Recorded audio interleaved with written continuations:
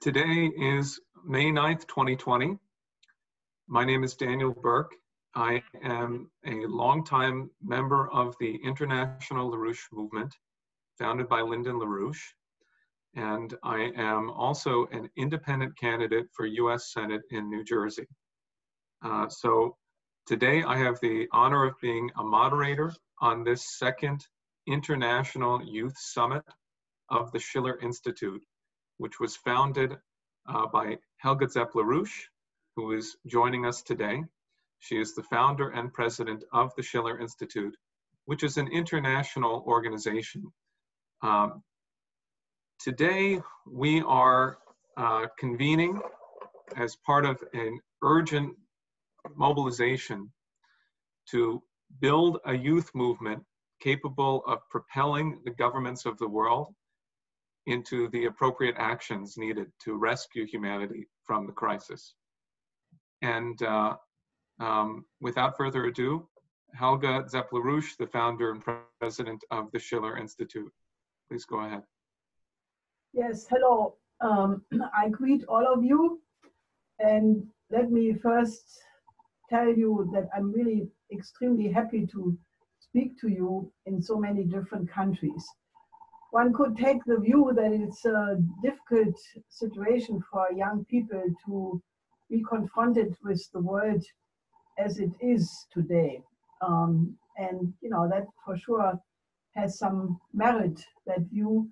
But I would like to borrow a point of view from Charles de Gaulle when he came to Germany in September 1962. This was, you know, in the post-war period, the relationship between France and Germany was still not very friendly because of the Second World War and previous wars. So Charles de Gaulle came to Ludwigsburg and he addressed 10,000 young people who had gathered there. And he said, he started his remarks with the following idea. He said, "Let me first congratulate you that you are young." And I think that that is something I wish to say to you too, because you know, it is the human ingenuity that when faced with incredible challenges, that we can go beyond our initial identity and really take on issues which are larger than ourselves. And it is the energy of the youth and the ability to learn from the mistakes of previous generations, which can give you the authority to change history. And the task in front of us and in front of you is not a smaller one than to remedy something which has been wrong in this present financial system, which should have been corrected a long time ago, but now it forces itself as an absolute necessity if humankind is supposed to continue to exist in any decent shape or form. And that is to abandon a system which for many centuries, and especially in the last decades, has created a situation where the poor become more poor and more numerous, and a few people become more rich and become multi-billionaires and think that they can take all the privileges of this present system for themselves at the disregard of the rest of the human species. Now, this fundamental injustice in the present financial system, you know, you can also call the British Empire, because if you understand empire not to be the British people, not even the island of Great Britain, but if you understand that the British Empire is that system of central banks and hedge funds and investment banks and insurance companies which determine the present financial architecture of the world, then you can actually see that it is that present system which has created this incredible world crisis. Now, we knew this was coming because my late husband, Lyndon LaRouche, who was a very, very exceptional human being, and I can only encourage all of you who had not the fortune to meet him when he was alive, to watch one or many of his numerous videos which he has produced fortunately in webcasts, in conference speeches, and many other occasions, because he represents a body of knowledge which is still the best resource we can go to solve the present problems. Now, he predicted in 1973, this was about the time or shortly after I joined his movement, he predicted that the policies of the IMF and the World Bank on the effect on the developing countries would potentially lead to new pandemics. And we have been fighting for the last really half century to not only analyze this danger, but to also, work out very concrete development programs which would remedy this situation forever, for at least, maybe not prevent the outbreak of viruses and pandemics, but it would never create such a horrendous situation again like we are facing today. So what is the situation? We have now a pandemic which, contrary to all the rumors of the alternative media, which says that this is just like a flu or just a plot by Bill Gates to fill his pockets with vaccines, or that it's made by China, or there are numerous such wrong narratives. The reality is that this is a pandemic. It already is ravaging the world economy by forcing governments to go for lockdowns, which has not only the number of deaths, people dying from the pandemic of the COVID-19, but it is becoming a serious economic factor in addition to that. Now, this pandemic is about to go fully with a certain delay factor into the developing countries. Now, as if that would not be enough, because if you look at many countries in Latin America and Africa and some Asian countries and even pockets of the United States and Europe don't have a health system which can deal with such a pandemic. So as if that would not be enough, you have now a breakdown of both the world economy and world agriculture. The world economy, the ILO, the International Labour Organization, just published figures that 60% of the 3.3 billion jobs existing in the world labor force are so-called informal economy. That means that people, they don't pay taxes, they don't have social security, they don't have a health insurance, and they're living from the hand to the mouth. Now, you can imagine if the governments are forced to make a lockdown, in which they are doing in Africa, Indonesia, India, Brazil, and other population-rich countries, that this creates an immediate crisis. For example, in India, where the lockdown exists since the end of March, 50% of all jobs are informal economy. So that means these people are now locked in their places, wherever they may be, and they don't have food. The government is trying to distribute food somehow, but it naturally is a too big task to be solved. In Africa, you have a situation which is plagued by locust, by HIV, tuberculosis, and naturally malnutrition, which existed before all of this happens. So now we are confronted with the breakdown of the informal economy worldwide, and we are confronted on top of that with a complete crisis in agriculture because of the impact of the coronavirus causing lockdowns, but also interrupting the production chain, causing meat packing and meat processing, food processing plants to be shut down because the employees are infected. You have now something which the head of the World Food Programme, Dr. David Beasley, who just briefed the UN Security Council at the end of April, warning that we are confronted with a biblical crisis in terms of a famine looming worldwide. Now, I think this is really blowing everybody's mind if you don't are shocked already, because the coincidence of all of these crises makes one thing very clear. You cannot solve this problem in one country. We are interlocked. We have a global food chain. The food which would be urgently to be delivered to places like Africa is just running out of existence. It may not exist.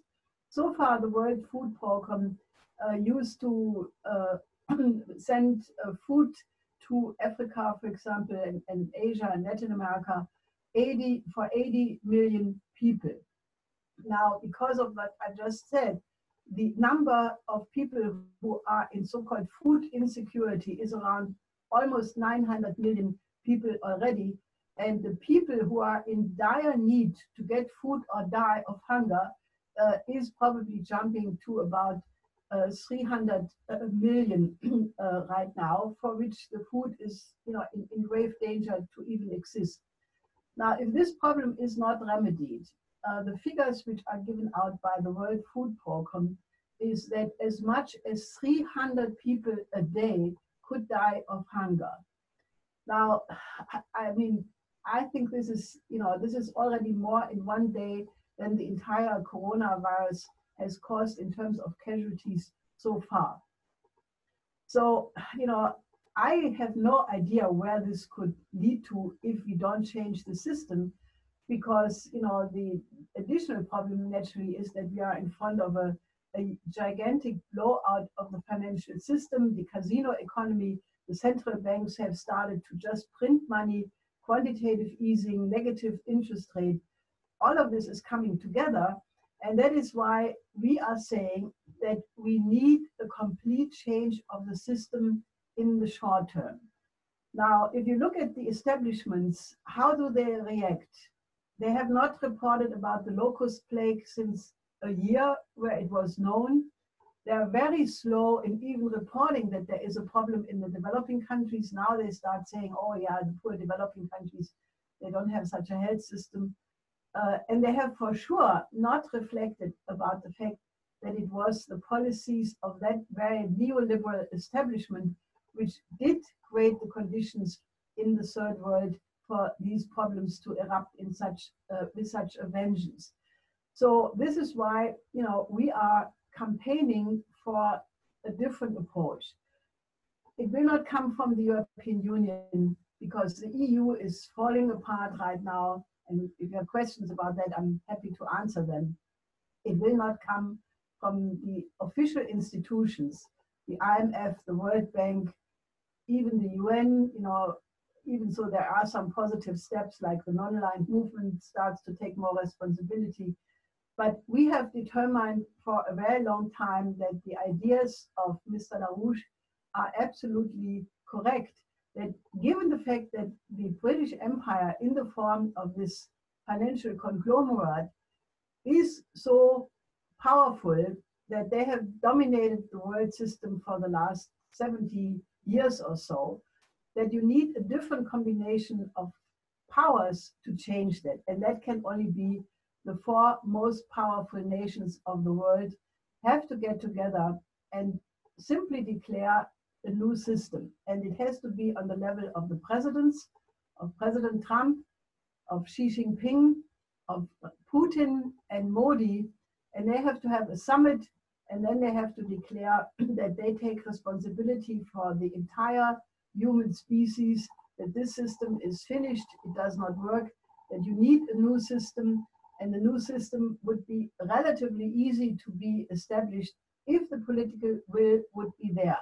What you need to do is to go back to the intention of Franklin D. Roosevelt with the Bretton Woods system, except that you have to change it because when Truman and Churchill actually implemented the Bretton Woods system after the death of Roosevelt, it did not take care of the developing countries in providing them a credit line. So these four presidents must be caused to declare a new system. They are powerful enough to do it. You have the two largest economy, the United States and China. You have the two largest nuclear powers, the United States and Russia, with a certain amount of nuclear capability on the side of China and India. And these four countries, if they work together, would be powerful enough to just declare a change of the system, because systems are not God-made, they are not a part of the physical universe, but they are man-made, and therefore if they don't function, you can replace them. So this is what we have to accomplish, and then we simply have to go into a completely new paradigm of international relations. There has to be a respect for sovereignty, for the different social system, non-interference, end all military conflicts, stop geopolitics, end the sanctions, stop all military activities, transform the economies for the common good, and start with the building of a world health system, start with a crash program for a food emergency program, go into a crash program for food production, protect the family farms against the cartels, and then simply start to change the way how the entire economy is oriented by saying it has to be devoted only to the common good, and the profit of the many is more important than the profit of the few. Now that can be done, however, it needs a mobilization. There are many forces in motion who are aware of the problem. I mentioned the World Food Program, the World Health System, the non-aligned movement, and many other groups in the global south know that what I'm saying here is absolutely true.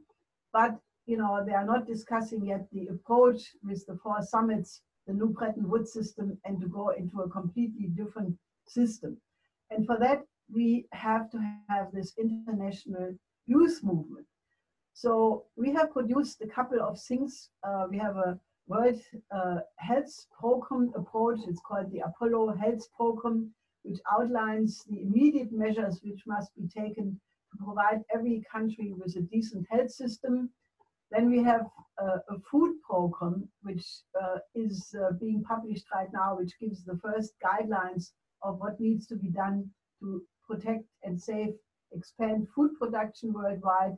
We have a petition calling for this, and we have a new video which outlines exactly that approach. So what I want you to do, I want you in every country where you are, first of all, get these 4 items around to as many young people as you can.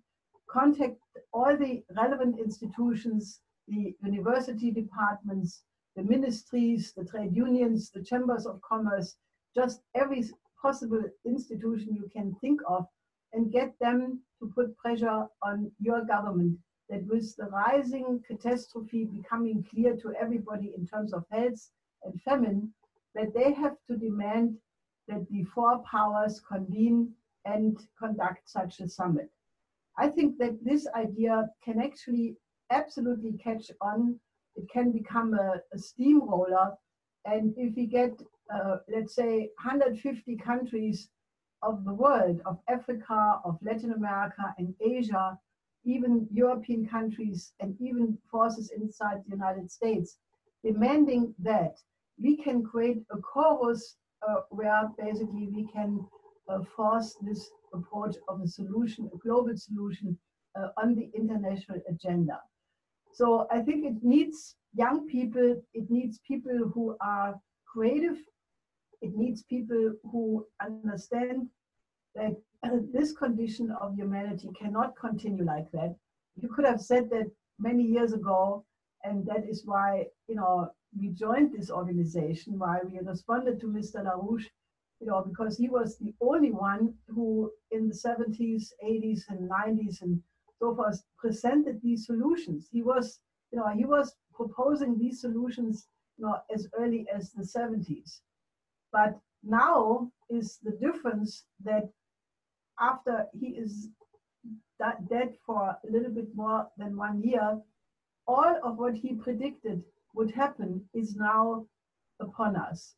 And we must not miss this opportunity that he predicted these developments, he developed the solutions, but now he is no longer with us, and it is his heritage, what we have to fulfill, because if you look around, there are no other organizations which have that approach. So what we have to do is we have to expand this youth movement very, very rapidly. It has to become a mass movement of people who demand a just system where every human being on this planet has the right to have a full life, not shortened by IMF conditionalities, a full life, full creativity, live the full creative potential which every human being on this planet has as an inalienable right. And that is what I would call human dignity. So it is upon us to do all of that. I think it can be done. I think it will be a stormy way ahead, but I'm absolutely sure that we are in one of the absolutely unique moments where you can change an entire system and bring the world into order. And that's what we should discuss.